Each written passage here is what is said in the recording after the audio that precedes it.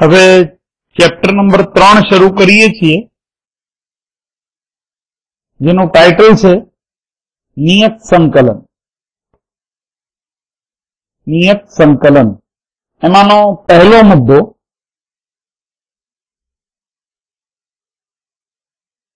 સરવાળાના લક્ષ્ય સ્વરૂપે નિયત સંકલન.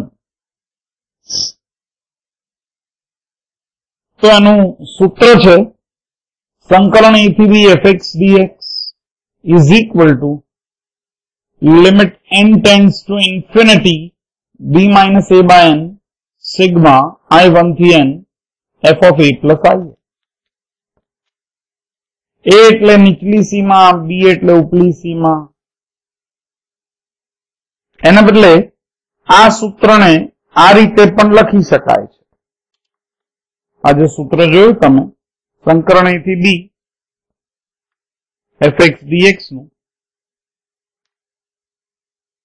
તો આની અંદર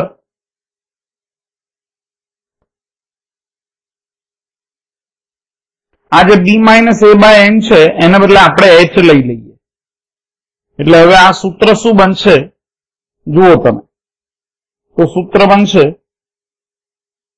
સંકલન a થી b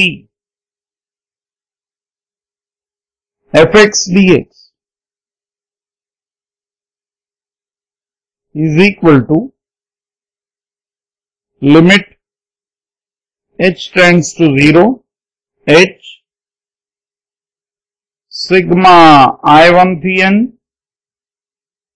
f of a plus IH, જ્યાં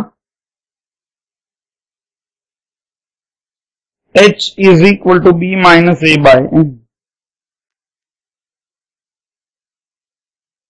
હવે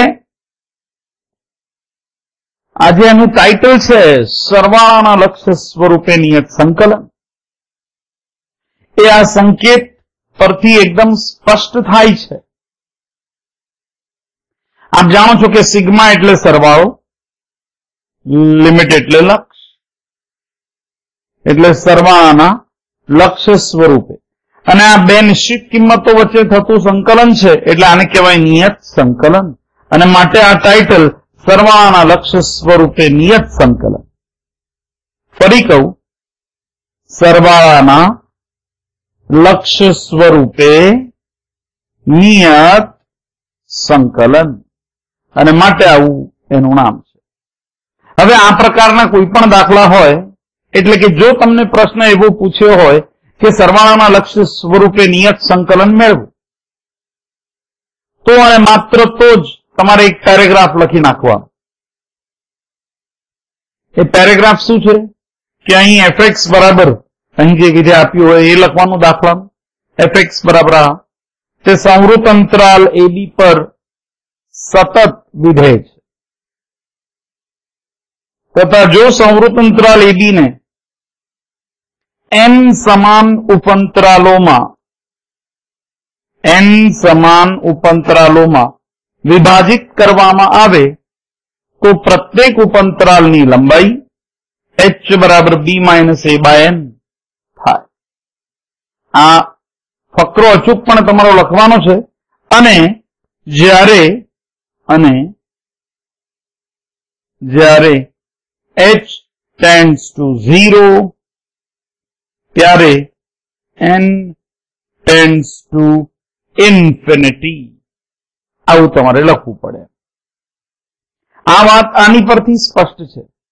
b માઇનસ a તો એક અચળ સંખ્યા રહેવાની. જેમ કે સંકલન 1 થી 5, તો 5 minus 1 એટલે 4, એટલે this is going to be a constant.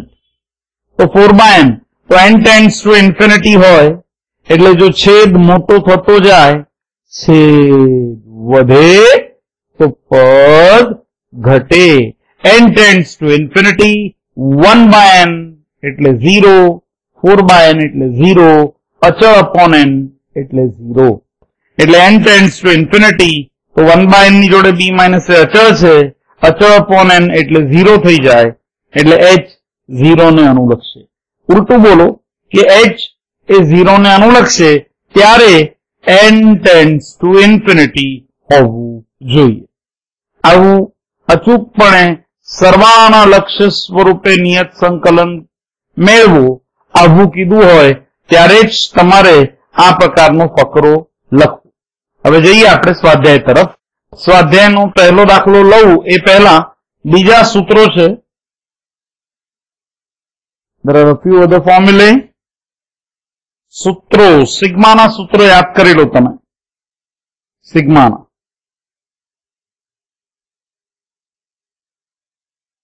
સૂત્રો આપ જાણો છો. આવી ગયું છે સિગ્મા 1 બરાબર n, પછી sigma n equals to n into n plus 1 by 2, પછી sigma n square equal to n into n plus 1 into 2n plus 1 by 6. આ બધા સિગ્માના સૂત્રો આવી ગયા છે નીચલા ધોરણોમાં, ખાસ કરીને 11માં, અને સિગ્મા n ક્યુબ શ્રેણી શ્રેણીમાં આવતા હતા. Sigma n cube equal to n square into n plus 1 no square upon 4. આ સૂત્રો યાદ રાખવાના છે તમારે. આ સિગ્માના સૂત્રો છે.